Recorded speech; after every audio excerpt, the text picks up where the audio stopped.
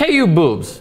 Have you heard about it, Ben? KU Boobs, now, the Twitter account. So the University of Kansas decided to put out a cease and desist letter because because they were selling $5 wristbands that said "I heart KU Boobs." Rick, tell people what KU Boobs is. Oh, pictures. Go. KU Boobs. Sorry, I know I'm throwing them off. People tweet these pictures of KU Boobs. We have a ton more, by the way. I don't understand. What is it?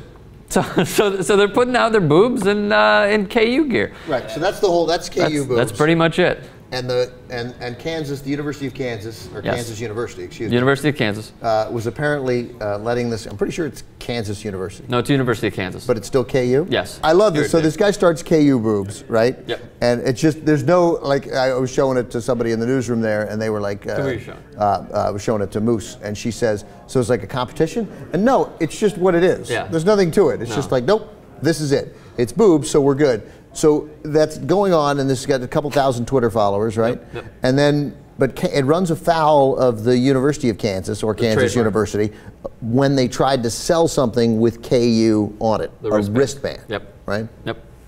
So now they're issuing a cease and desist letter. Well, now according to the Huffington Post, the KU Boobs account, which is actually pretty good, they donated some of the money they got to breast cancer research.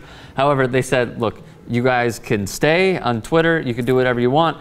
However, don't sell anything with our shit on it. So let's paraphrase the reaction of the administration at the university.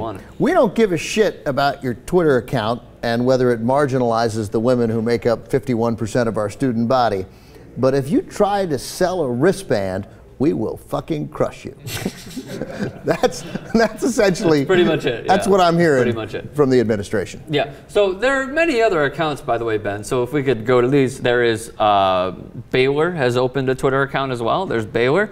UCLA. What do they call that? Baylor Boobs is the Twitter account. Really? You know what this one is? I don't know. I'm trying to think of something clever. I don't have it. Nope. Sorry, that's wrong. Bruin Boobs. Oh, Bruin Boobs, of course. Bowling Green. There's also Husker Boobs for Nebraska. Arizona State. The Sun Devil Boobs. John's obviously taking an interest now. Penn State. That girl's in college? I believe we have Penn State. And then there are many others that go down the list. That girl goes to class? She does, apparently.